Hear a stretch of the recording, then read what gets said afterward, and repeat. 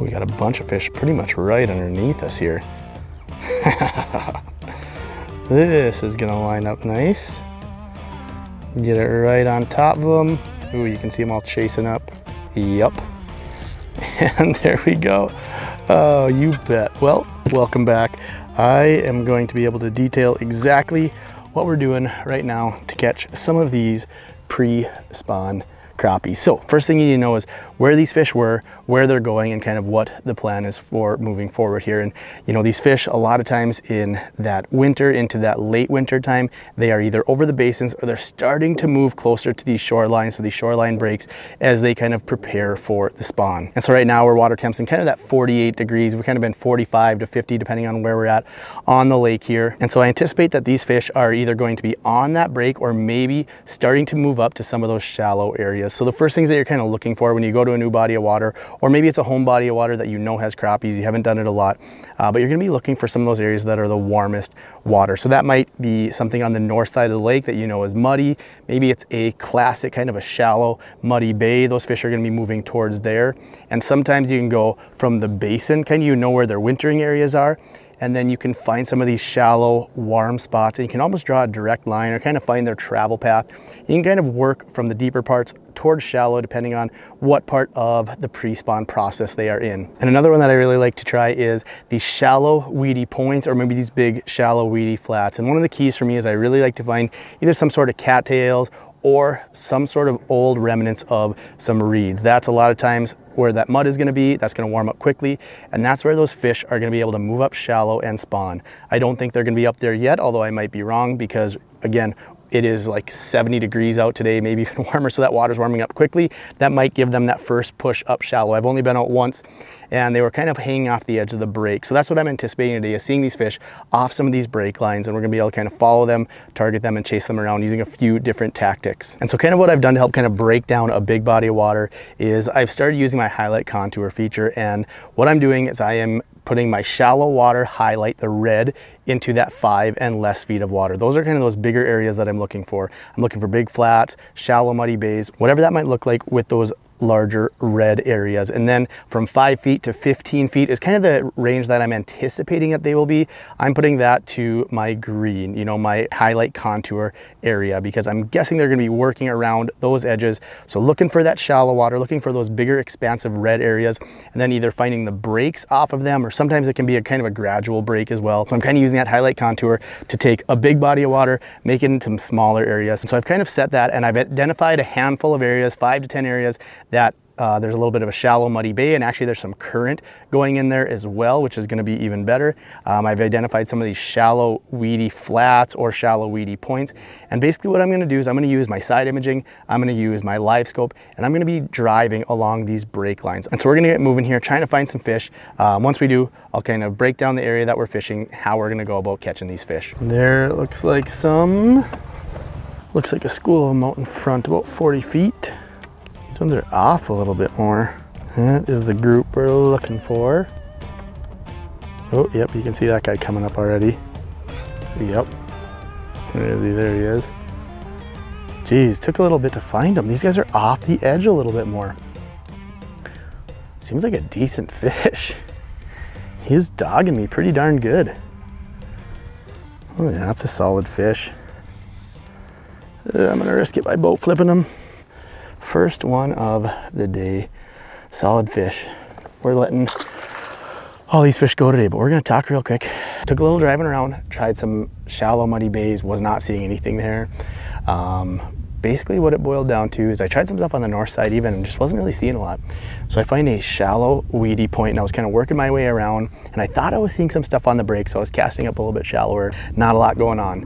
So actually, as I was kind of moving around the outside, kind of the point of this point, I scanned around with the live scope, and sure enough, there's a big group off in like 17 feet of water. And so they might move up a little shallower towards the evening. It might just be a little early, but shallow, weedy point. You can see some of the old reeds kind of sticking up just a little bit, and they're in a pretty good group though, kind of off to the edge. So we're gonna go back, try to find these fish, and kind of talk you through what we're using to catch them. Ooh, that one wants it. It all looks decent too. See if I can keep them moving. Yep, that was a sweet heat. I think it was a decent fish too. Bump a little closer here. Oh yeah, I like this a little bit longer rod, 7-footer. Sweet. That's a respectable crappie. I'm just gonna catch a few more and then I'll start talking about what I'm doing here. Oh yeah, they're coming up for it. Come on. There we go. Weeding through some of the smaller ones here. Almost right underneath us here. Feel like those guys spider rigging in the south. Geez, it's a mondo group though. Just a big group. You can see all of them. Oh, getting a little better. Oh, fun none the less right there. Oh, I'm sure my lighting is just terrible. Not the ones we're looking for. So we're either gonna have to find a different group, like that one out there. Another group about 60 feet out. As we're kind of going through this group, I'll kind of share with you what we're doing. We have our steep, or our shallow point with those reeds kind of off behind us. And what I anticipate is that they're gonna move up closer to that thing as it gets closer to dark. But for now, these things are just kind of roaming. They're in like 18, 19 feet. They've been anywhere like 15 to 20, kind of working out. So honestly, kind of came out here with the plan. Not exactly, I mean, it's close because there's that shallow stuff behind, but with the warmer day, they are not kind of doing what I would anticipate them to be doing. Should be able to kind of intercept those guys a little higher. There we go. See if that crappie minnow helped get anything maybe a little bigger, a little bit better. And a lot of these are in that eater size variety. There's not too many that I would consider too big not to keep, that's for sure. Which is what I anticipated a little bit more of. Right in the middle of that thick pod. Hello. Geez, spooked something. There we go. A little bit better. That's a little more what we're looking for. Another quality fish. Well, I'm finally gonna stop fishing for a second here so I can kind of explain what I've got going on for presentation. This is gonna be hard because there is a group literally, oh, press record, about 45 feet in front, so I'll talk quick. What I'm using right now is to start, it's gonna be bright, so I'll see if you can see it, the Northland. This is a tungsten crappie king fly. I really like these tungsten jigs. This is a 16th ounce. I really like it because you can maneuver it a lot, especially when I'm moving these deeper fish. You know, if they were up way shallow, like 5 feet, like I thought they might be, I might downsize a little bit. But this has been really nice because, as you can see, with that little bit of fly on it, or that little feather, a little bit of tinsel, that on there, you don't need any bait. I'm using that on the 2B. It's the 7-foot light. This is a cool little rod. Might be like kind of a finesse walleye rod for me, but also a very good panfish rod. Again, that is on the Piscifun Carbon X2 1000. I have a 6-pound braid with a 4-pound fluorocarbon leader. And yeah, just kind of working through. I'll just kind of show you exactly what I'm doing. I'm seeing these fish. Again, these ones are suspended. They're 30 to 35 feet out in front. Cast that out. Basically, you can see it dropping right into them, and that one did not take long. I didn't even get a chance to pan over to it. You can see that one coming in. That group is, you can still see out about 30, 35 feet. So they're not spooking, which is kind of nice. And yeah, as you can see, no live bait, nothing needed with that Crappie King fly jig. And I will use a just the regular, I believe it's called the Crappie King jig. We'll use that and put a minnow or a plastic on it too, but honestly these flies are nice because I've caught a bunch of fish already, and none of this, you can see, none of it is really deteriorating or anything. I do have another one rigged up with just the regular Crappie King jig and a slip bobber, which I might use at some point just to try it out, because there's something about watching a slip bobber go down that's a ton of fun. Again, shallow point up off. Honestly, I would consider this pretty much basin right now. We are out pretty much halfway between shore and that point. And again, these fish are just cruising around. So I'm guessing we could cruise around over a lot of this and find these fish. But these fish are over there, so I'm gonna keep chasing after them here. Ooh, that's a good group right there. They're high. Yep.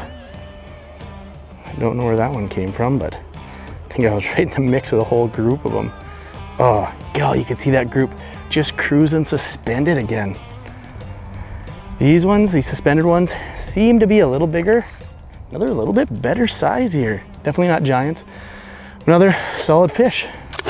All right, just for fun, I'm gonna switch to that other presentation here. All right, so next one we have is, this is the Crappie King jig. This is the light bite bobber. I do a lot of times like the weighted one. Down about probably 10 feet or so. You can see there anywhere from 6 to 12. I could probably go even shallower if I really wanted. Let's see if we can plop it right on top of them. There you can see it dropping down right over top of them. Wind's picking up a little bit, so it might slowly take a little longer to get back down. Should be right in the mix. That there, the bobber's down, and we're on. So there, another presentation that can be super effective, even over these, a little more cruising kind of over the basin. Surprised these fish aren't moving up shallow yet, but again, we're a little more midday. We're not necessarily on that evening bite yet. All right, I'm gonna catch one more. One was already going up for it. Oh yeah, you can see it. I don't even think it's at the bobber stop. Yep, there it is. That's so fun being able to see. You knew that thing was gonna go down because that fish was coming up for it. Wasn't even at the bobber stop yet. And another, a little bit more quality fish. Still not finding the bigs, but these are all good quality fish. Couple different strategies there for catching these fish. I'm gonna go catch a few more and talk a few more tips. There, we got him. That was fish. Well, this camera definitely wasn't recording. Another little tip. These little guys are super helpful. This guy just got it at kind of a goofy angle. Just a touch over 13 for that one. Turned it around so we got a little better light for you. I did not deserve that fish, I'm gonna be 100% honest. I whiffed on it like 3 times, but I was lucky enough to get that one. 3rd time's the charm. All right, so I kind of pulled up into these reeds to kind of give you a look at what you are looking for when I'm saying seeing some of those remnants of the reeds. So I'm gonna just take my phone out and show you a quick clip of kind of what we're looking for.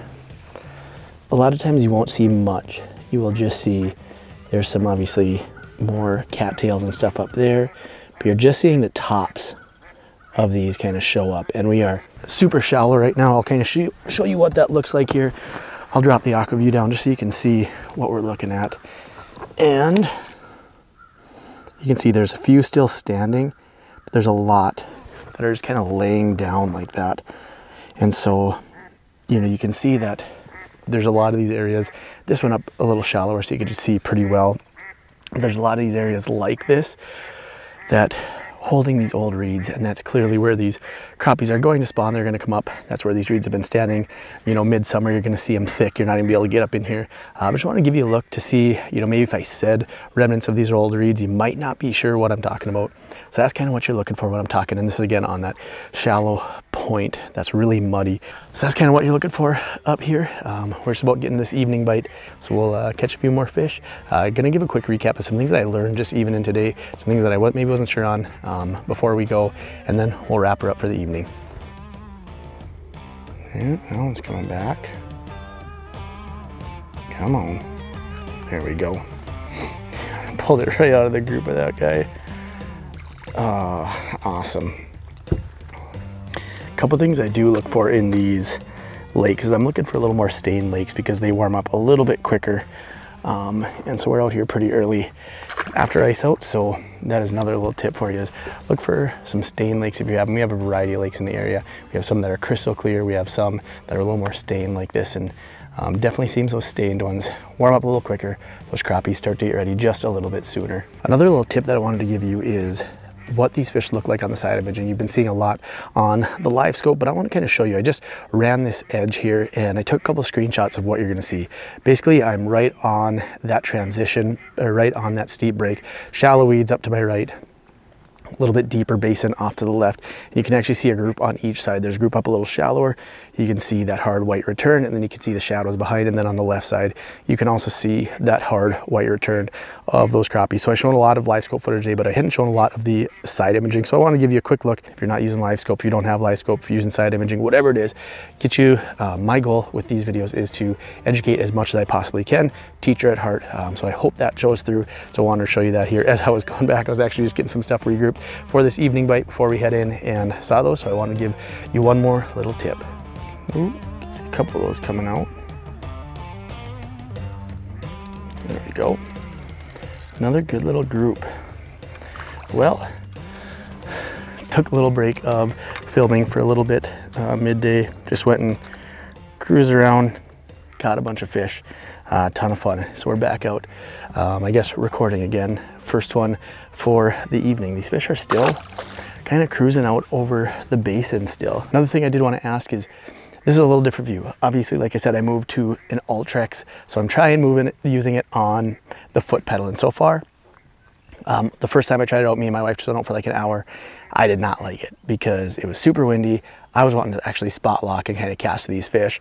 More so the question I guess I was getting to is, do you like this? I know it's kind of hard. You're looking at my back. I'm still showing some live scope footage. I might try to find a way to get a camera up front as well. So give some feedback. What would you like to see? Would you like to see more of a side angle, more of a forward angle? Is this all right, especially with the live scope overlay, trying to add the head cam in? Again, I want to make these videos as enjoyable for you to watch as possible while also being educational. So make sure you let me know in the comments if you like it. If you want something different, just let me know.